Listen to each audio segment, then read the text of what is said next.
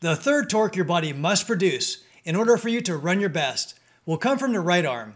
And looking at it on our female athlete, I want you to once again imagine it is the only force acting on the body. So nothing else is going on at this time. The other arm isn't involved, and neither are her legs. We see then that because it has been thrust out in front of her, which is a function of the shoulder flexors that include muscles like the anterior deltoid and pec major that I'll talk more about in a later video, it will exert a pulling force on the right shoulder joint forward in this direction, as depicted by the white horizontal arrow. And yes, there is a vertical component to this force as well that I have shown by the red arrow. But as before, I'm going to draw the net result of these two component forces with just one simple horizontal white arrow. So keep that in mind. Now again, if this was the only force acting on the body, do you think the effect of it would be to just pull her straight forward? Or do you think there might also be some additional reaction? Well, once more, the only way this force causes her to move straight ahead would be if it were acting along her midline over here, but that's not the case.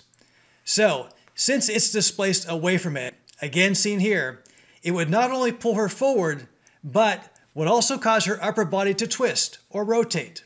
Again, it would have to because it does not fall along her midline where her center of gravity lies. So if she does rotate, the question then is, which direction would it be? Clockwise or counterclockwise? To help you see this better, let's look at this from above on our male athlete. The same force on our female athlete, pulling her forward on her right shoulder joint, can also be shown here on our male athlete.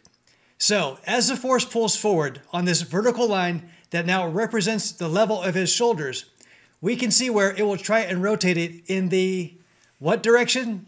Care to take a guess? If you said the counterclockwise direction, then good job once more, as you are correct. And let's show it by the direction of this red arrow. And let's go to our female track athlete and place the corresponding counterclockwise red arrow on her, showing this rotational force or torque. And perhaps now you can see this one taking place a little better as well. All right, that's going to do it for this video. You can access the link to the next part in this series, as well as all 12 parts in the description below.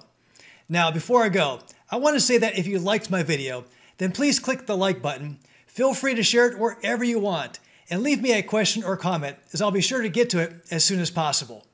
Also, if you haven't already, go ahead and subscribe to this channel and follow Athletic Quickness on Instagram, Facebook, and Twitter to stay up to date on all of our speed training tips, articles, and exercises. Okay, that's all I have for now. Thanks for watching, and I'll see you in the next video.